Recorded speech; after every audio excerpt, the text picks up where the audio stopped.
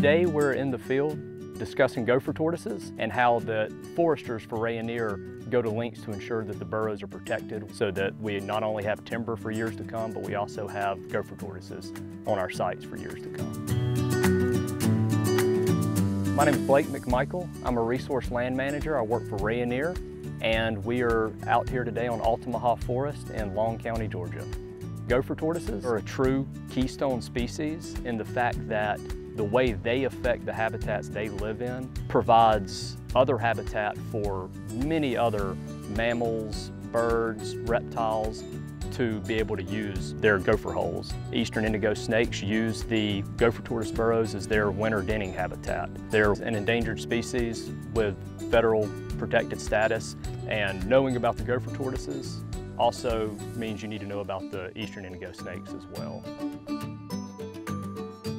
Rayonier's got a very advanced spatial mapping system, and that allows us to look across our land base at the different soil types that we have on our property. Gopher tortoises prefer a specific type of soil class. Particularly, they like deeper, well-drained soils that in this area tend to be sandier. They may have some clay in them as well. Heavy clay soils aren't suitable for digging, and if they did, they'd be flooded most of the year from rainfall and water table.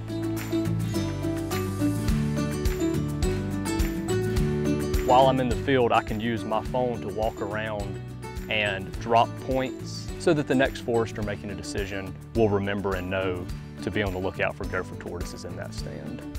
We look at it as more of a stand level analysis to know that yes, there's gopher tortoises in that stand.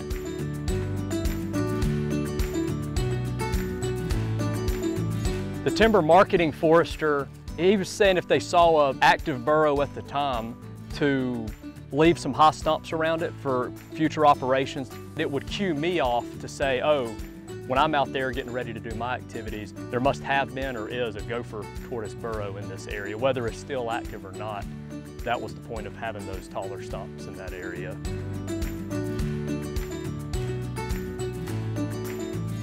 We've got a successful plantation coming back. This was a lot more intensive on the management to get the tree started. It was mechanically planted, whereas up here on the hill where the gopher tortoises are, it was completely hand planted, trying to limit the mechanical activity on the gopher tortoise sites.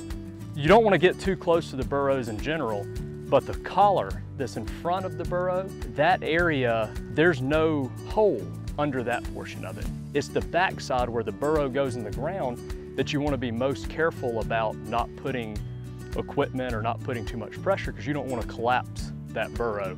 Rayonier as a whole, one of the most important things that we can do is be good stewards of the property that we own and that we manage. We are leaving areas to where future generations also have the animals that live on the property, as well as the resources provided by the property. Our forestry activities and the different habitats that it provides, from more open areas like this to more closed canopy forest, to somewhere in between this very thick but might be great habitat for rabbits and deer and turkeys. We provide this habitat mosaic across our land base through our forest management activities. I think this is the right thing to do, not only from the Rayonier perspective, but the fact that we're out here taking the time to find them, identify them on site, know that they're there, and then back to the important thing of educating our contractors and other people that will be working on the site. You know, I want to make sure that my children can come out and see gopher tortoises, not just on state and federal property, but our property as well, and that they're here for future generations.